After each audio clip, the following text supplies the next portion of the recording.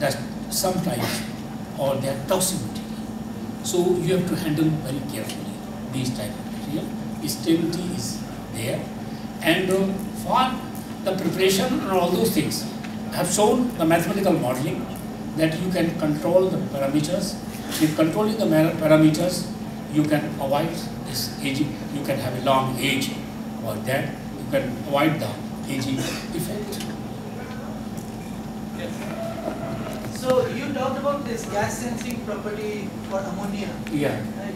So here carbon nanotube by itself is highly selective for ammonia, or you need to do some function. What do you mean? If they are highly selective, that why we are using for sensor purposes.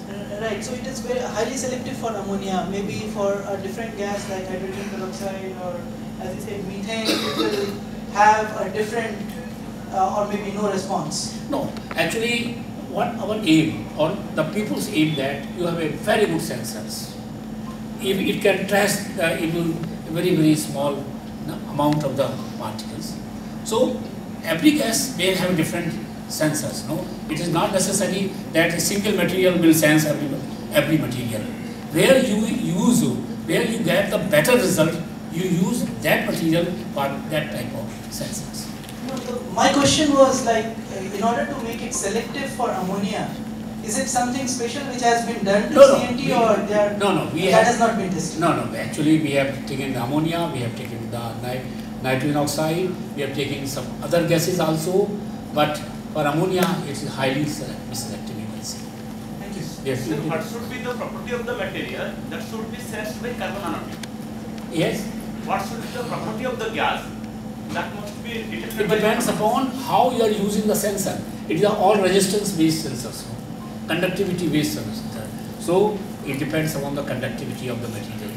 Means carbon nanotube is highly conductive, right? And you have a sensor for the resistivity base, so you can use this type. What should be the property of the gas? Gas property, that is not in your hand, no?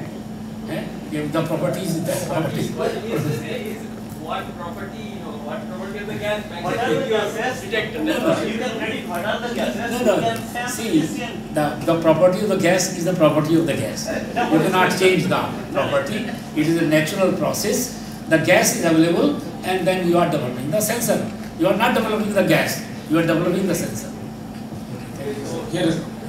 What are the requirements for the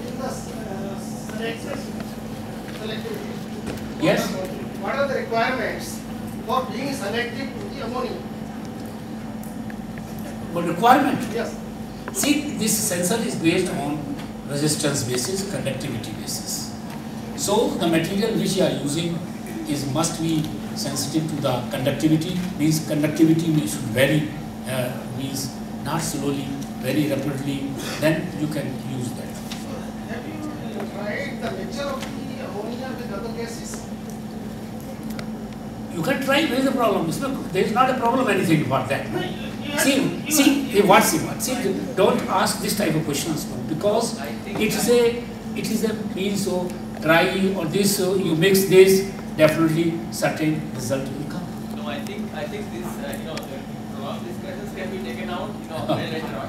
So if there are one or two questions, clear questions you want to ask, sure.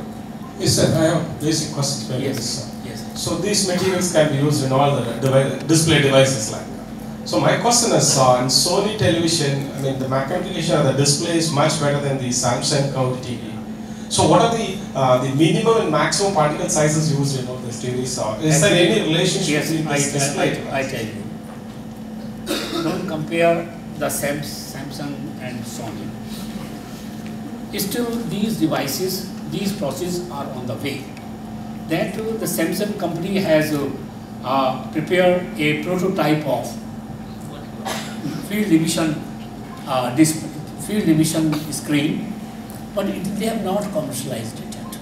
It is not marketed yet, because I tell you, in this type of arrangement, there is a possibility of stability. There is a problem of the stability. How stable these screens. So they have prepared prototype, but they have not commercialized yet. Still we are having the plasma TV and all those things. We are not having the carbon nanotube. the display devices, right? And see, there are certain other applications of the carbon nanotubes. Maybe if they are very good for the MRI pictures, there they use MRI pictures. When you encapsulate the gelatin wine in carbon nanotubes, your MRI pictures will be more bright, more contrast. They will be used to, carbon nanotubes will be used for genes therapy. They will be used for bone treatments. There are a lot of applications of this part. And the beautiful thing is that the carbon nanotubes may be used for nanoelectronics, may be used for medical science.